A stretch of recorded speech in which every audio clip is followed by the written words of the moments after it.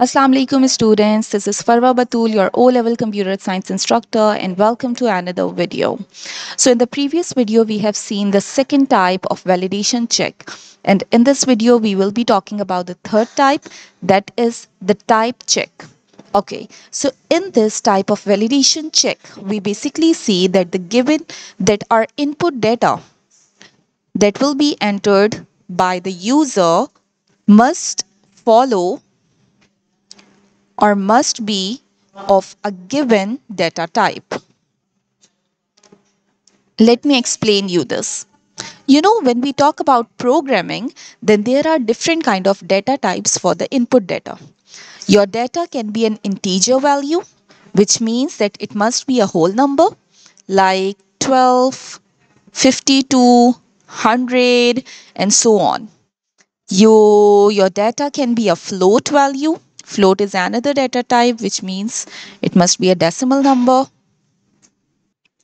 like 12.5, 7.2, and so on.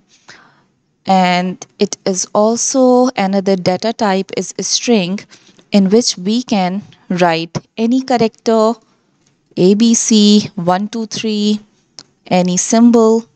So this is a string data type.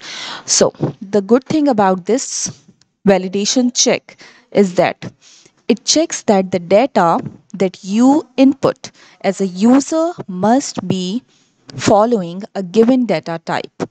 Let me tell you this thing with an example. Let's take an example here. Let's suppose in a given computer system, you have to enter the field of phone number. You have to fill this. So we know that a phone number must be an integer value. It cannot be a decimal like 12.5. No, it must be like this 03117588926 like this. So it must be a whole number. So in this case, we have to check that the input data entered by the user must be a whole number. Now, let me quickly tell you that how we can apply this type check on the given data field. Here I have shared the code of your book. Let's see this example. The first line here says that a user sees a message. How many brothers do you have? It means that the user has to enter number of brothers. That must be a whole number. Or in other words, it must be an integer value because we know that it cannot be 2.5, 7.5. It must be like we have two brothers, we have three brothers, or so on. So it should only be a whole number. Now let's quickly see that what are what are the line of code in order to check for this input data. Look here. It's a repeat until loop that will continue until we will get a valid data or an integer value. This until loop will only be terminate when the number of brothers must be a whole number.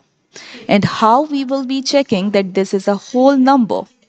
It will be checked by using this division method. Let me tell you this division method in detail.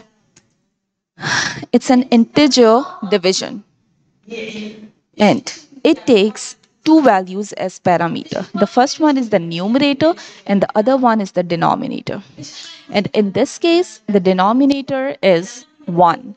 It means we are dividing the input data, number of brothers, by 1. And we know that every number that is divided by 1 is the same number. The quotient is the same number. So, if it is a float value, let's suppose the user has entered 10.5 by mistake. So, when it will be divided by 1.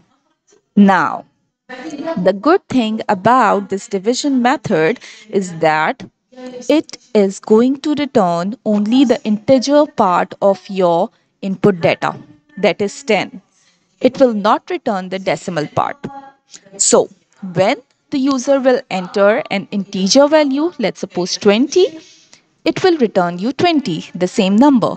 But when the user enters by mistake a float or a decimal number, then it will only return the integer part of that number. Let's suppose 2. So this is how we are going to check. Let's suppose I'm again on the same condition. Let me explain you this. Let's suppose the user has entered 2.5.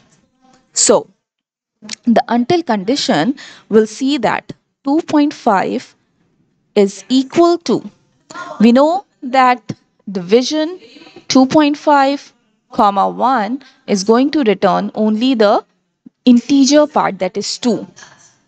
So 2.5, we know that it is not equals to 2. So this condition becomes false. It means the user has entered invalid data. It is not a whole number. Now, when the until condition is not satisfied or it is false, the user has to enter data again. Now let's quickly see that in 2 iterations.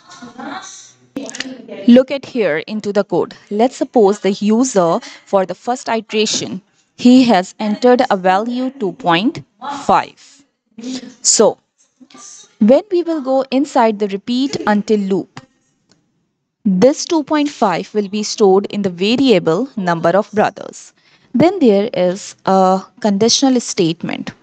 It will check that number of brothers, that is 2.5, if not equals to this. Now again, it's a division method that is taking in its parameters 2.5, that is number of brothers, and 1.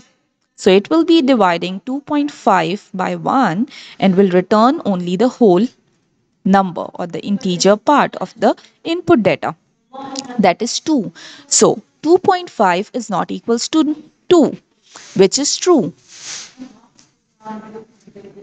So when this condition, the if condition becomes true, the user will see this message. The output message will be, this must be a whole number, which specified the user that please do not enter any decimal number. Why? Because number of brothers cannot be a decimal value. So when the user will see this message, in the next time he will definitely enter a whole number.